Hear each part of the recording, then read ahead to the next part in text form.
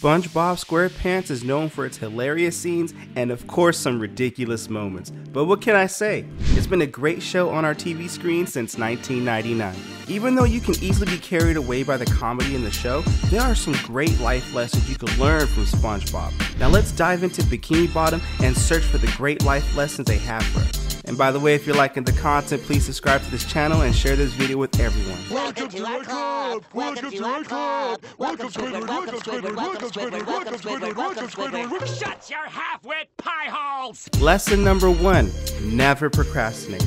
Mrs. Puff, SpongeBob's school teacher, gave them an assignment to write an essay on what not to do at the stoplight. SpongeBob took the homework with enthusiasm, but ended up procrastinating. People often say that procrastination is opportunity's natural assassin. If you don't do what you're supposed to do on time, you will never get back the time you have wasted. The best way to start doing something is to start doing it. I mean, easier said than done, I know, but the thing is, you already know what you need to do, you just have to act on it. Life lesson number 2 is never give up. In the end, you don't really regret all the times you failed, you only regret the times you gave up. And Mr. Plankton has something to say about that. I don't know the number of times Thomas Edison might have failed before getting the light bulb done, but I know he's no match for Mr. Plankton's failure. Life doesn't reward people who give up. It rewards people who keep going. Keep planting that seed and water it. Science kinda cheesy, I know, but don't give up because you might be very close to your breakthrough. This meme here with the guy mining for diamonds is a reminder of that, and I hope it may serve as a reminder for you as well. While trying not to give up on your ambitions and dreams, don't take the love of people for granted. And that's lesson number 3. In one of the episodes of SpongeBob, Gary, a friend turned family of SpongeBob, left because he was neglected by SpongeBob. If you know Gary, you will understand how much Gary loves SpongeBob, and he's always there for him. SpongeBob ignored that love. He took the love for granted until Gary left. That has to be one of the saddest episodes of SpongeBob.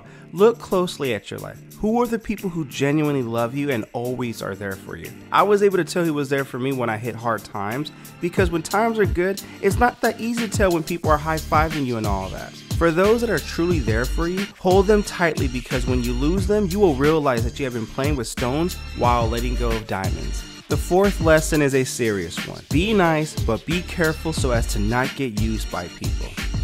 Nah, this is harder than it sounds. It could be a terrible world we live in. People are always looking for whom to take advantage of. Unfortunately, good people are used and dumped. Am I saying you shouldn't be nice? No, but be careful so that you don't regret doing good to people. It's not an easy lesson to learn. What helps me is the saying that stuck with me. You treat them too good, they don't respect you. It helped me to balance being nice and cordial versus being too nice. This is definitely a topic that could be a video of its own right here. Charisma on Command and Joe Rogan do some living examples on how it's done. And if you guys want to see some more examples like that, comment below, let me know, and I'll definitely upload a video on that.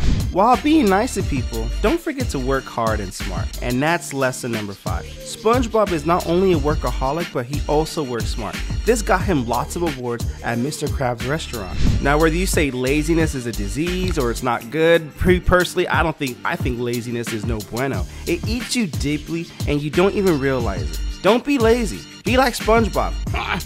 While focusing on your business and investing to make more money, remember that sometimes you must let people go, and that's lesson number 6. SpongeBob met a seahorse which he named Debbie, or should I say, Mystery. It got to a point where SpongeBob had to let Mystery go. It was a hard decision, but one he had to do, but he had to let go of his friendship first. Sometimes we love people so much that we start to become selfish. We only think about ourselves and do not care about them. We do this unconsciously though. We only think of how we will feel if they go. We forget that sometimes they also have places to go in their lives. They need to grow, and it may be better for everyone as a whole.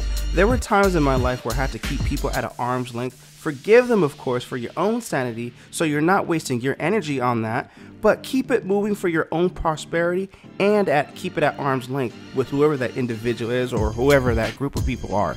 Know when it's time to release people. Know when it's time to let them go. It might be hard, but do it. If you don't, think of it as a fish just decaying and rotting in your room. You get where this is going. But before I go into the next lesson, I'm an author of 4 books, link in description. Lesson number 8, no matter how hard you try, people who hate you will never appreciate you. Remember, haters are gonna hate.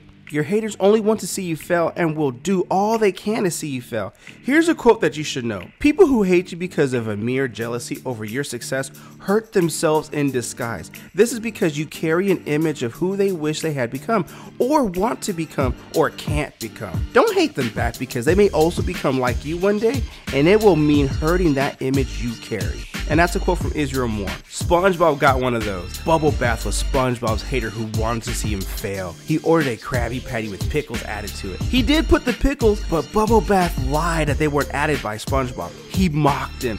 That act was horrible. Bubble Bath called SpongeBob a loser.